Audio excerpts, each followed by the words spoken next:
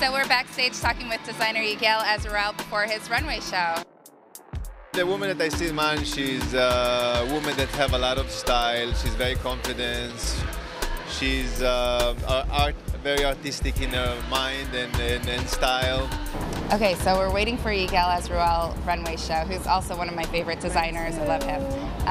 I want to tell you about our CHIC.TV iPad magazine, which launched today. Exciting. So the app is called CHIC. It's free, and it's everything fashion, beauty, lifestyle related. We have all of our videos, our coverage from New York Fashion Week, and our other videos that we do throughout the year.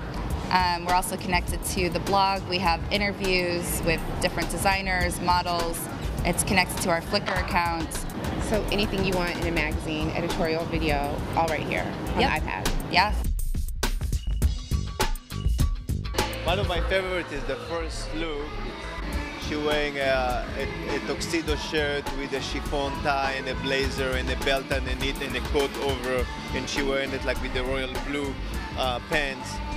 So for me, it represents a lot of what you're going to see.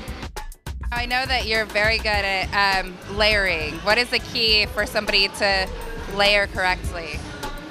I think it's about you as a person. Like, how do you feel? How confident you are? You know, the key thing is to wear something that you feel very confident in.